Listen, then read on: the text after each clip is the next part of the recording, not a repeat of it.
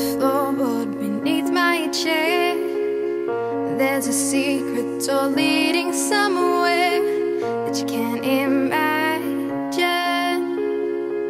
that you cannot fathom. After the cobwebs and dust is cleared, left are the stone hedge and it will appear. Past the hazy raindrop waterfall and keep on following the yellow brick road to the place where dreams come true and the world spins backwards so you can enjoy the view. The stars twinkle and fly in time as they slowly move inside to light, to light, to